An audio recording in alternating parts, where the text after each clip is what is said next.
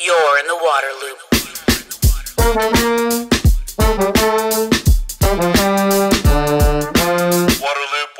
Waterloop. Hey, this is Travis with Waterloop. I want to tell you a story about High Sierra Showerheads, who I'm proud to have as a sponsor of this podcast, particularly because they make incredibly water-efficient showerheads. I've talked with owner David Malcolm about growing up in California, learning about the importance of water and energy efficiency from his father. David has been designing high-efficiency nozzles for agriculture and golf courses for the past 30 years. The golf course people actually came to him wanting a nozzle that produced a uniform spray but was water efficient. So David went in and designed a nozzle that explodes a low pressure stream of water into a shower of large, powerful droplets. David actually thought this would make a great showerhead, and that's how High Sierra Showerheads was born. And nobody has their nozzle technology. It's patented, and you get a great shower while saving water. Use promo code WATERLOOP for 20% off at highsierrashowerheads.com. Waterloop. Welcome to Waterloop. This is Travis. An episode about PFAS today, something that is a very hot topic, has been for a while, is not fading, is really important for us to talk about. I'm joined by two folks from Duke University. I have Heather Stapleton, a professor at Duke, and I have Lee Ferguson, an associate professor at Duke, both very much involved in some PFAS research and studies and monitoring. Thank you both for coming on the podcast. Thank you. Thank you for having us. So if somehow the listeners or viewers are not really familiar with PFAS, could one of you provide a kind of quick overview of PFAS and why it's a concern? Okay, I guess I can start, and then Heather, if you want to jump in. Well, PFAS are a class of compounds that are really defined by the presence of carbon-fluorine bonds. And so for an organic chemist, we know that this makes these compounds really super strong. And from an environmental standpoint, what it means is they last a really, really long time. So they've been tossed around as forever chemicals. They're used in all kinds of applications, including stain repellents, firefighting foams. They're quite ubiquitous. And so over the years have become really emerging as a concern for human exposure as well as for environmental exposure. For humans, in many cases, the primary exposure can be through drinking water. And so there's been lots of attention paid to these for water quality. And as I'm sure we'll talk about during this podcast, North Carolina has been really sort of an epicenter of PFAS concern from a number of standpoints. Yeah, and so let's segue into that. I think I'm in Wilmington, North Carolina, and we are one of the epicenters for a PFAS story with GenX, a PFAS compound that was put into the Cape Fear River for about 40 years by a plant up in the Fayetteville, North Carolina area. This was just really discovered about 3 years ago in 2017. And so that obviously sparked a lot of questions, a lot of inquiry, a lot of concern. And I believe that was what led to a statewide monitoring program to look at PFAS around North Carolina. Could you talk about that effort and connections maybe that you all have to that? Sure. Yeah, I can kind of discuss how that started and what we found to start with, and then maybe segue.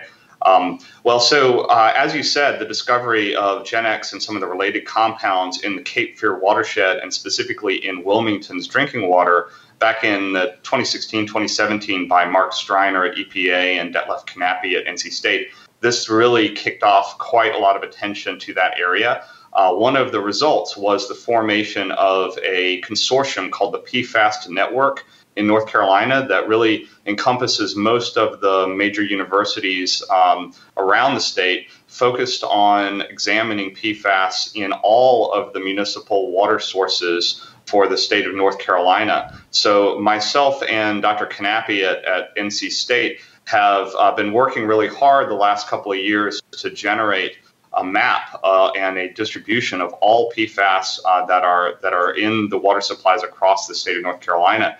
And perhaps if I could show some of that initial data to maybe get the conversation started. Sure.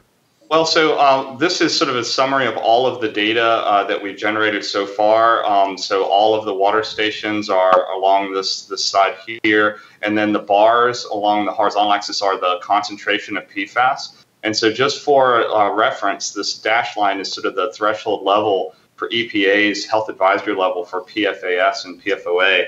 And so if you focus in on sort of the top of this, you can see all of this sort of purple is essentially the compounds that are related to GenX, and most of these sites up here should be familiar to folks in Wilmington. These are areas down in the Wilmington Lower Cape Fear area, and so you can see the concentrations here up to 400 parts per trillion, pretty high, and this compares to some data from this is national data from the Environmental Working Group, and you can see that even in their data, Brunswick County, North Carolina, was one of their highest, was their highest PFAS level that they measured.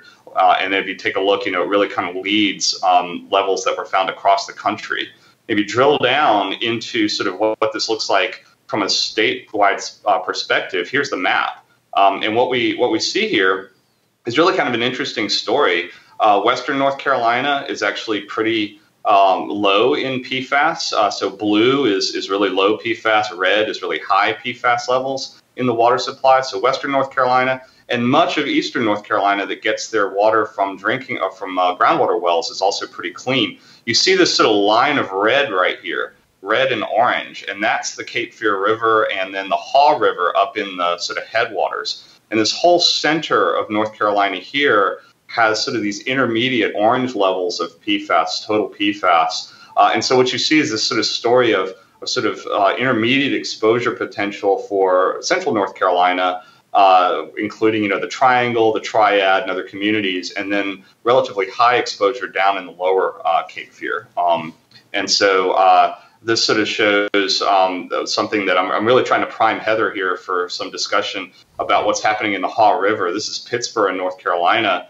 And one thing we noticed is that at the very beginning when we started monitoring these water supplies, we had relatively low concentrations for most of the PFAS at this site on the Haw River at Pittsburgh. But then when we went back months later, we saw that the concentrations had really increased, especially for these purple compounds here. And this really led to a lot of attention and interest in what's going on in the Haw River, where these compounds are coming from. And so maybe Heather could talk a bit about that. Sure. Yeah, it was based in large on the PFAS, the research being conducted by the PFAS network. We became really interested in understanding PFAS exposure in the Research Triangle area. And our group in particular was interested in also in evaluating the effectiveness of water filters in the home for removing PFAS. So as part of that, we were sampling drinking water, tap water from various utilities in the Triangle that included Raleigh and Durham and Chapel Hill, Cary, Apex, and Pittsburgh. And that's when we realized that the levels in the Pittsburgh drinking water were definitely elevated. At one point, we measured concentrations in the actual tap water up to 760 nanograms per liter. And as Lee pointed out, the EPA health advisory is around 70 nanograms per liter for PFOA and PFAS. So this really spurred an interest in understanding, how they were getting into the Haw River. So the Haw River is the source of the drinking water for the city of Pittsburgh. And this followed up on some earlier work that Detlef Knappy's group had done in the area back in 2007 and 2008, where they also had measured some high levels in that area.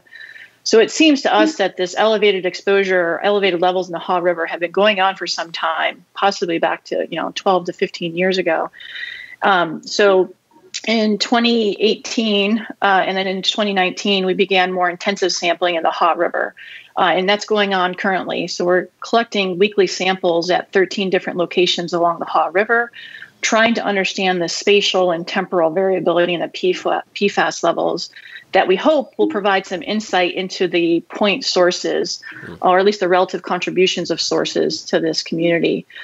In addition to looking more closely at the Haw River, we're also trying to work with the Pittsburgh community to understand what this means for their exposure. I think there's a lot of questions in Pittsburgh, but also elsewhere in North Carolina about what does this mean that these chemicals are in my body? Can we measure them in my blood? And what does that mean for my health risks?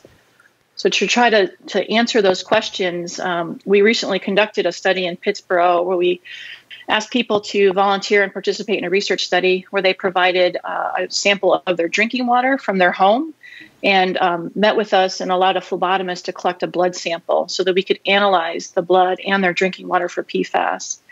And we just recently released those results and sent reports back to the participants. And to summarize what we found, basically, we did detect these chemicals in the bloodstream of everyone that participated in our study living in Pittsburgh, and the levels were elevated relative to the general population. And depending on which PFAS we talk about, levels were either 2 to 5 times higher than what we see on average in the general U.S. population. So we do believe that this elevated exposure is coming from their drinking water.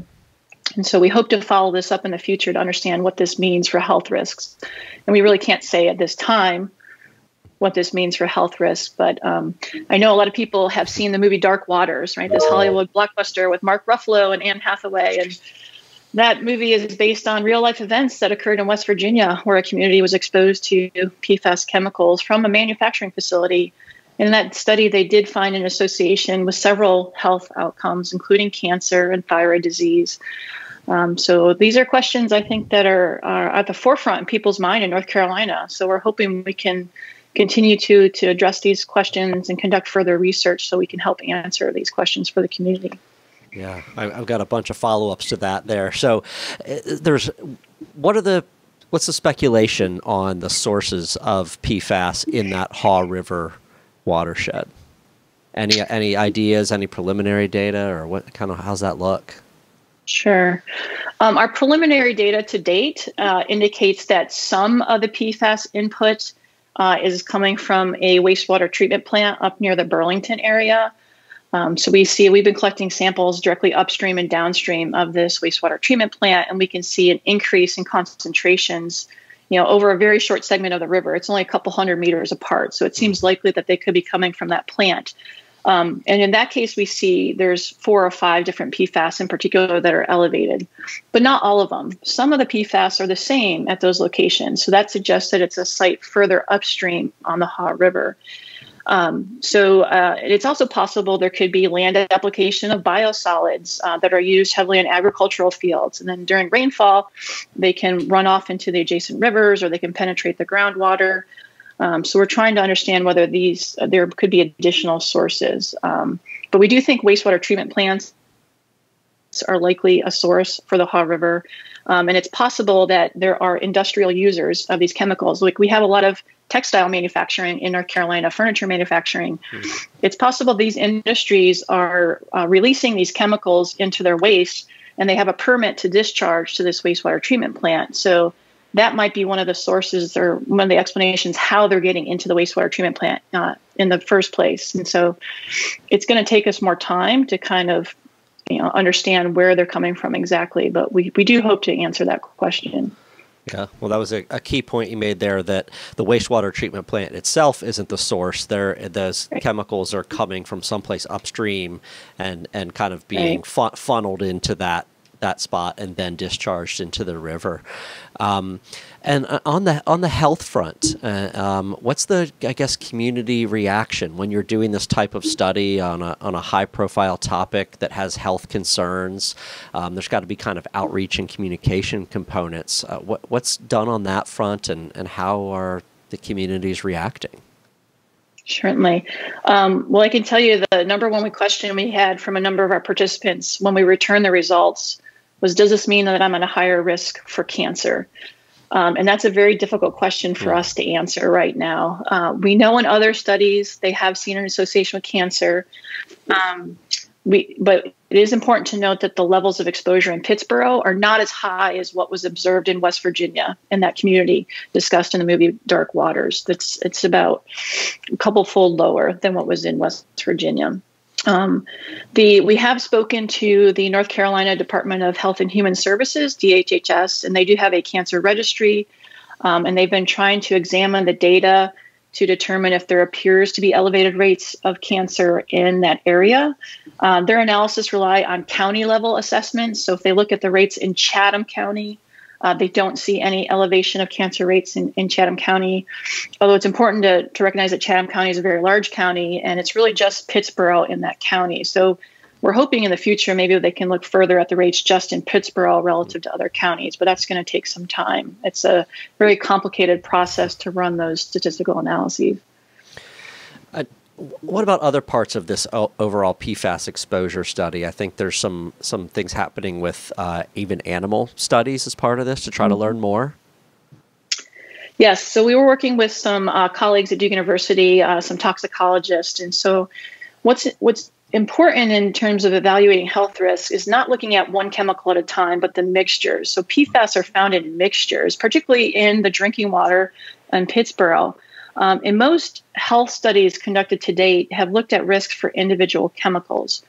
So we want to ask a more environmentally relevant question. Well, what are the health risks from exposure to these mixtures of PFAS?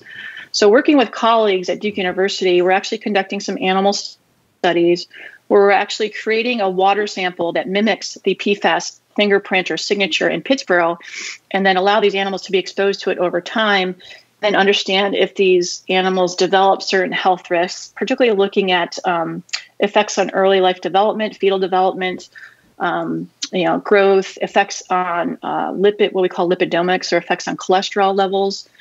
Several studies have suggested that high exposure to PFAS is related to higher cholesterol. And we know high cholesterol is associated with a number of cardiovascular diseases. So we're trying to kind of dive deeper into some of these questions in an animal study, but trying to mimic what the people of Pittsburgh are exposed to. And this PFAS exposure study is not complete. There's pieces of it still ongoing. On the study of the waterways, Lee, where does that stand? Are you still gathering data? Still have more pieces you want to determine, or yeah? Sure. Yes. Well, so that is an ongoing study. We've been put back quite a bit by the COVID pandemic, primarily because it impacts our ability to go out and actually collect the samples from the water supplies. So we've been moving now to a model where we're sending out sampling kits and trying to get the samples back directly from the public utilities. So basically, we finished the first round of sampling that we were mandated to do, and we're about halfway through the second round of sampling. And so the idea was to sort of canvass the state twice to see how much variability there might be. And so that was the data that I just showed you from the first round. The other thing that we're really focused on is using some new technologies called non-targeted analysis and high-resolution mass spectrometry, which is a bit of wizardry that might be familiar to people when they see something like CSI or NCIS in the laboratories, where they sort of just put the sample in the mass spec and up pops all of the molecules. Well, so it doesn't really work that way, unfortunately, but we can get close. And so we're trying to use those kinds of approaches to sort of discover what PFAS compounds we might be missing by just focusing on particular compounds that are sort of in standard methods or that sort of technique. So that work is ongoing, and we've discovered some interesting things even so far, compounds that are derived from firefighting foams.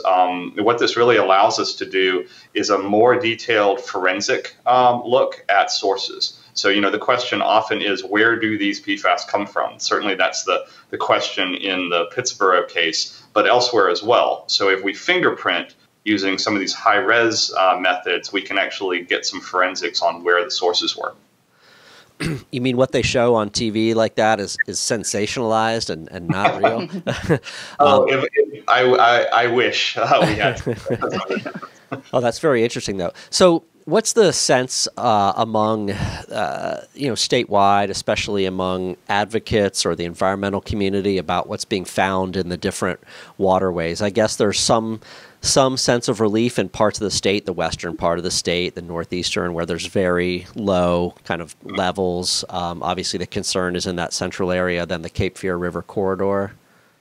I think there's been an absolute thirst for data over the last years. And so we've in part been able to quench that thirst for areas that just have been completely ignored for PFAS analysis. And so I think that advocates and waterkeepers have been perhaps happy with that. However, I do think that there's been some concern about why this sort of statewide monitoring approach has not been instituted by the state agencies. So in some ways, perhaps it's not ideal to rely on universities and university researchers to sort of guarantee the water quality of your state. And so what I think should happen, and I'm hoping this will happen, is that there'll be more of a partnership between the universities and the DEQ, for example, and perhaps the federal government to do this in a way that's more amenable to regulation. Right now, I mean, we're researchers. I'm not a regulator. I can't enforce anything, even with my kids. But you know, but certainly, if we partner with regulators, then I think that we'll have great science and the ability to really regulate. Yeah. Well, I mean, my perspective, having universities do the research and do the science is awesome. That's as credible as it gets. You know, you guys go in there and you know what you're doing, but I can see how that partnership approach would be really valuable. And that leads me, I guess, to kind of one of my big questions is we get the information on the waterways, on the health and the community exposure, and then what happens with all this? That's not decisions you guys make, but I think part of this is also looking at policy areas and potential approaches and so forth. Is that right? Yeah, part of the Duke Collaboratory PFAS project is working with the Nicholas Institute for Environmental Policy Solutions to see if we can develop some strategies or thoughts about the best ways to remediate or to address this problem. So in particular, we hope to work with the city of Pittsburgh to either provide some guidance and suggestions on whether they maybe change where they pull their water from. Maybe we don't pull from the Haw River, we look for a different source.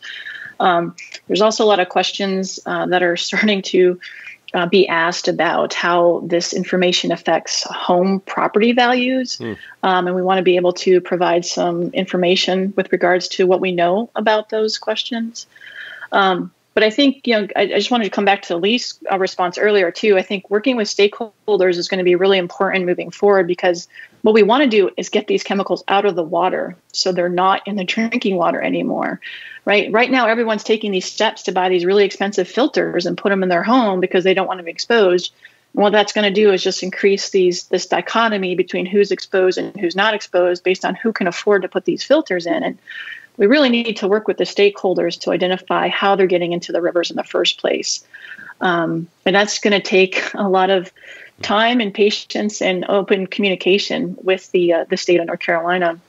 And I think it's important because our data really suggests that up to 10% of North Carolina's population has this elevated exposure. If you consider the number of communities between Pittsburgh and Wilmington that are pulling their water from this source, either the Cape Fear or Haw River, that's a lot of people in North Carolina that could be impacted, that has this elevated exposure. So we need to be thinking quickly about solutions and what we can do now. If I could just add to that just real briefly, I think one of the important points that I'll play off one of Heather's points about removing these compounds from the source. Exposures don't happen in isolation. So if you take a sample from the Haw River, sure, you can see PFAS, but that doesn't mean there's nothing else there. So there are many compounds that aren't PFAS, which enter waterways through the same routes. And in many cases, we just don't know what those are. So being able to use PFAS as sort of almost an excuse or a bellwether, a canary in the coal mine for removing emerging contaminants from water, I think would be a huge win. So in some ways, I think that if we can remove PFAS, then there's a lot of other things that get removed as an ancillary benefit. And I think that that's something that we don't talk enough about, sort of the chemical soup that we're exposed to and ways that we can sort of reduce exposure. Well, I know, here in Wilmington, they're spending $43 million to put in a granular activated carbon filtration, right, to really reduce those GenX PFASs by like 90% or something. That cost comes to ratepayers like me. And I think that across the river, maybe in Brunswick County, there's a utility looking at putting in a reverse osmosis system, which is even more expensive and has issues with, you've got to then deal with the discharge. But that's a tough solution out there. But those are things, like you said, that remove a lot of other things from the water, but come with a pretty big cost as well. Interesting. Well, I appreciate the time from both of you and the information about this exposure study and just a look at PFAS around the state of North Carolina in the waterways. Look forward to following up and tracking as the research continues and gets concluded. So thank you both so much. Yeah, thank you for having us. Yeah, thank you very much. Very interesting discussion. Waterloop, waterloop, waterloop. The Waterloop podcast is brought to you by High Sierra Showerheads, the smart and stylish way to save water, energy, and money while enjoying a powerful shower. Use promo code Waterloop for 20% off at highsierrashowerheads.com. You're in the Waterloop.